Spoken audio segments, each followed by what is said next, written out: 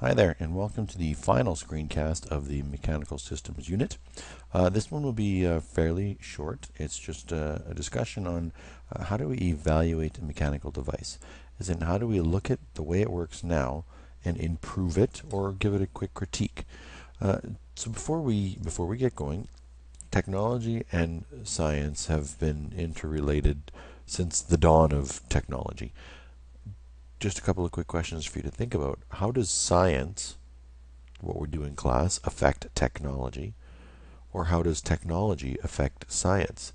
How do they interact with each other on a daily basis?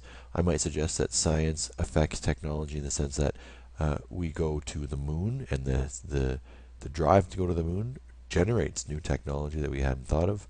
And then technology, what we do for, let's say, the field of medicine, what we can do at the very small level, the cell level, affects how we understand our human bodies. So that might be how technology affects science.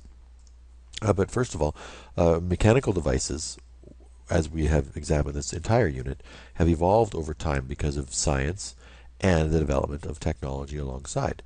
Now, as things have changed over the years, and as we decided to use newer, faster, smaller, slicker devices, we have developed a set of criteria that we evaluate how well and how efficient a machine operates. There are many criteria that you can think of if you just rambled a few off, and we're going to list a few here. What criteria could be that would help evaluate a simple machine or a complex machine.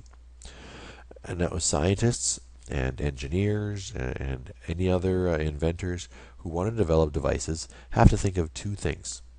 They have to think of both function and design whenever they build a device. Now, function is what the device is supposed to do, and design is the form of the device that makes it usable. So here's a good example. These two bikes both have very similar functions to get you from point A to point B. But when you examine a little closer, the high-tech Indian motorcycle on the left, clearly designed as a function to get you there faster. And we can see in the design of the bike how it's been built to do that. It's very, very aerodynamic, very light. The bike on the right, maybe not designed to go super fast, but this would be more of probably a little bit of a dirt bike, but more so probably a mountain bike to get up those steep hills and to go across rough terrain. So the function of that bike, although to get you from point A to point B, is similar to the bike on the left there. The design of it is incredibly different because the fundamental function is slightly changed between the bike on the left and the bike on the right. And of course, with technology, where it's come from, let's say the late 1980s, early 90s, picture on the left there, a large mobile phone, to let's say the first Nokia here. I remember having a phone very similar to that. To when the first BlackBerry came out, to the infamous iPhone. The function of these machines have dramatically changed, and so have the designs. So when a device is broken, let's say, or your phone becomes ineffective or it's not working, you have to make new decisions as to what you're going to use to replace the broken device. And those decisions that you have are based on a set of criteria. So when, let's say, this happens to your iPhone, what criteria or what selection process do you go through before purchasing, let's say, a new phone? Okay, well, here's a list that may apply to this phone here, but may also apply in general to many devices. When we look at evaluating a simple machine and we look at changing what we purchase, criteria might include use. What are we using it for? Right?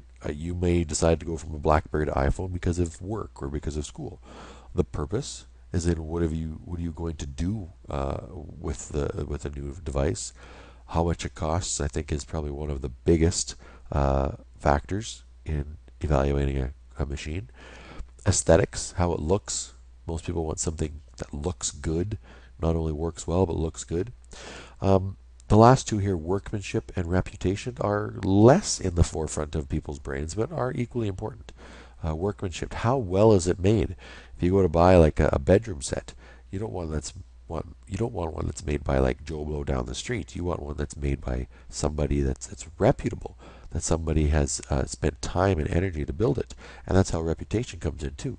You go through a company or a maker that you trust and you know that has a good quality material or a good quality piece of equipment. So those are just a few criteria that might help you evaluate a device.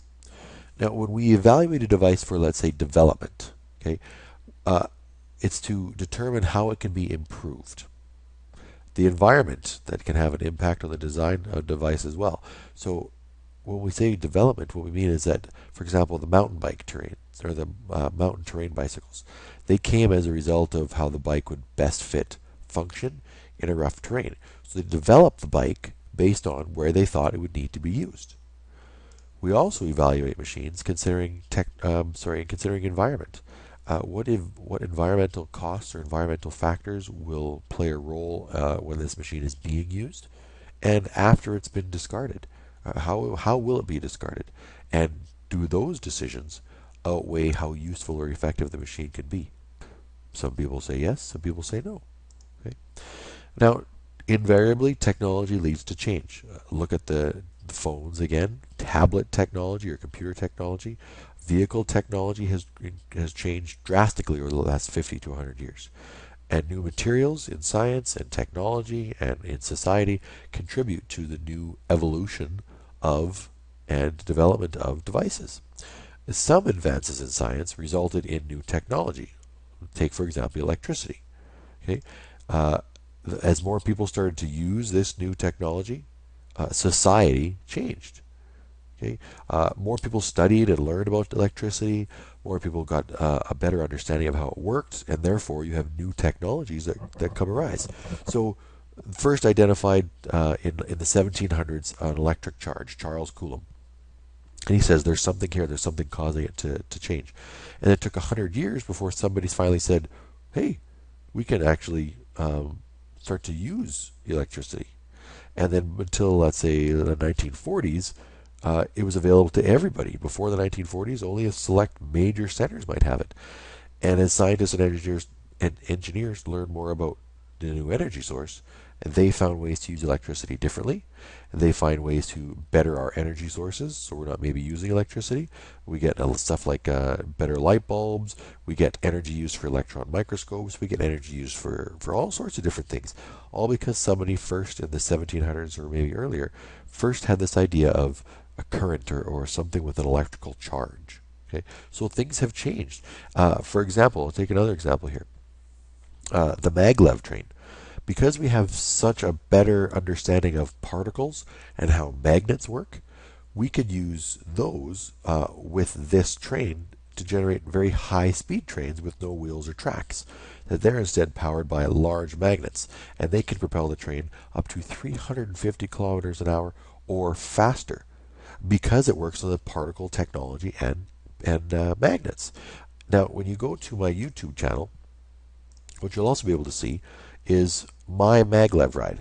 I took a maglev ride and I videotaped the speed and what that experience was like. And you, by all means, go back to my YouTube channel or my YouTube and check it out. It's kind of interesting to see how fast it goes and the perspective on that. So how exactly do maglev work? Well, without getting into too much of the technology, here's a brief schematic. What you basically have is the idea of a train being pushed forward based on the repulsion of magnets. And so as you have two magnets that are opposite, they don't want to be near each other, so you have a repulsion. And these magnets are turned on and turned off through an electrical current. So as they switch on, you have the train being pushed forward, and they switch off to reduce the train from going backwards, but kind of propelling the train in one direction. Now, you don't have to know how this works, okay? But what you do need to understand is how science, the understanding of magnets and particles and currents, have guided technology, have developed into huge transportation changes such as the maglev train.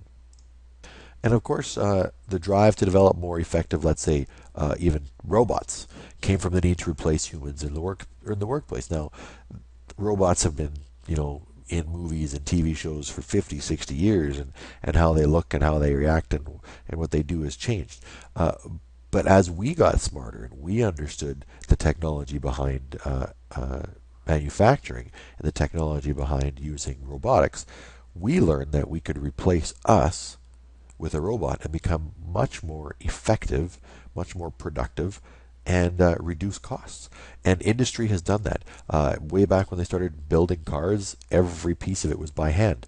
You go into an assembly line now, and because of the understanding of technology and the understanding of how it works, you see this when you go to an assembly line for a car factory. You see a lot more automated stuff, a lot more robotic arms working with hydraulics and electricity to build the vehicles with human influences along the way. I mean, there are some things that machines simply still can't do, and that's where we come in and we do the jobs that we do to build the cars.